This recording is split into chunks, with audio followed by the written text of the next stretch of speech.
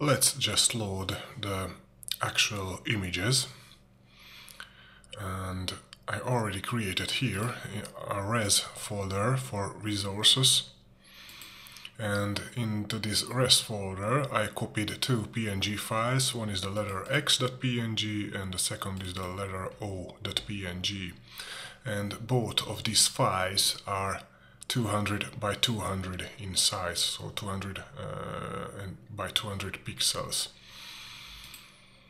And of course, the grid itself, as I said earlier, has also each of these cell, each of these rectangle is also 200 by 200. So these images will fit nicely into these cells.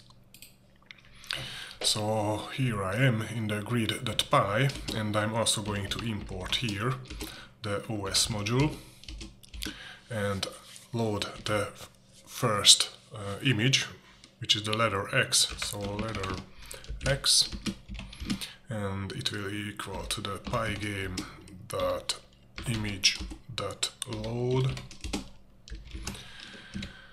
function, and I'm going to use the os.path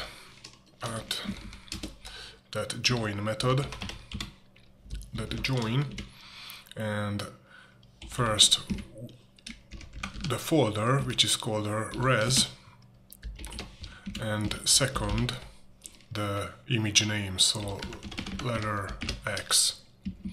And I'm going to duplicate this and create a letter O.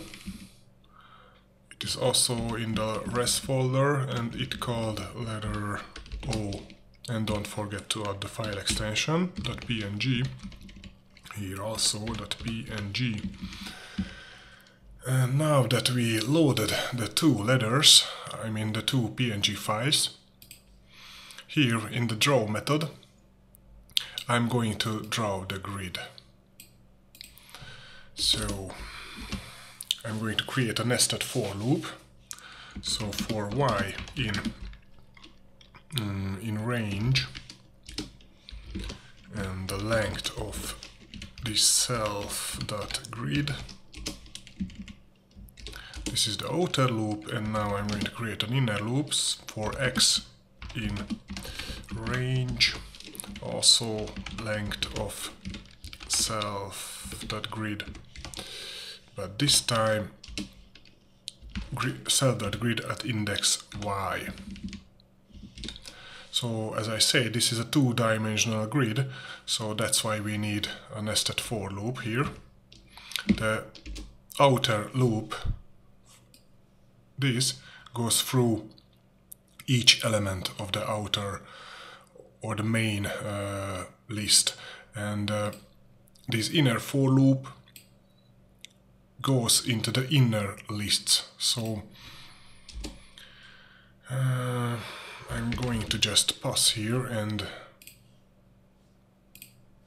as you can see, the outer for loop will get all the lists inside the main list, inside the main grid, and the inner for loop will get all the elements, so the x, the 0, then also the 0, 0, 0, and so forth and so on. So, and in the inner for loop I'm going to create an if statement, so if self.get cell value at x and y equals an x, then we are going to bleed to the surface the letter x. So surface that bleed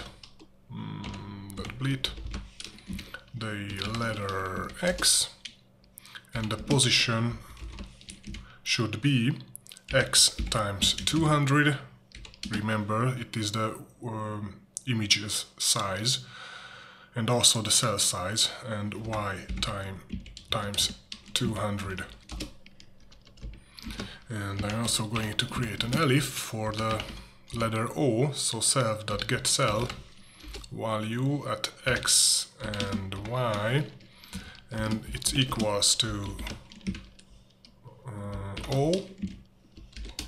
Then surface.bleed the letter O, and its position should be also x times 200 and y times 200. So now let me try it.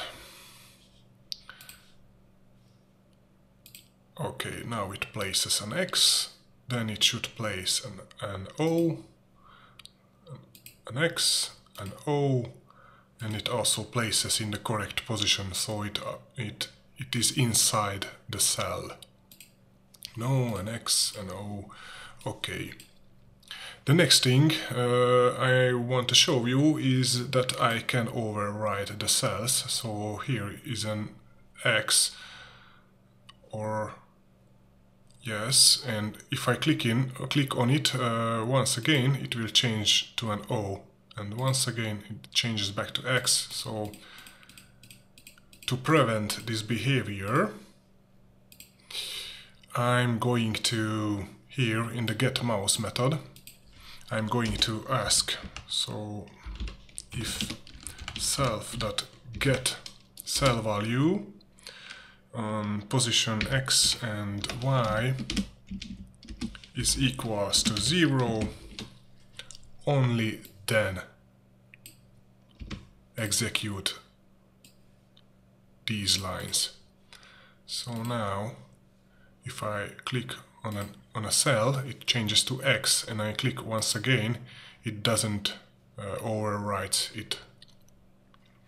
And the next problem we have is, as you can see,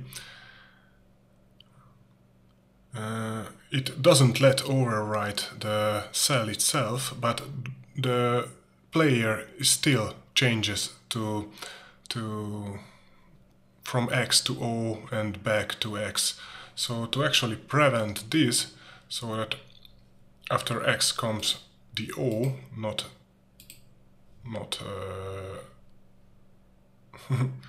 the O again, or not the X again, I'm going to create here a variable, and I will call it switch underscore player, switch player, and it will be a boolean, so switch player equals true. And here, so if the cell.get cell value is 0, then do all of this, and if it is not, so else, I'm going to set the self.switch player to false. And here also, after it is a 0, I'm going to set it to switch player to true. And in the game, I'm only going to switch the players if the grid.switch player is true. So if grid.switch player, then only then switch the players. And let me take a look. So now I have an X, and if I click once again, it doesn't switch the player, so here I can place an O. X, O, X, and O. Okay, I think the last functionality will be to actually check for full rows or full columns, or also check for diagonally.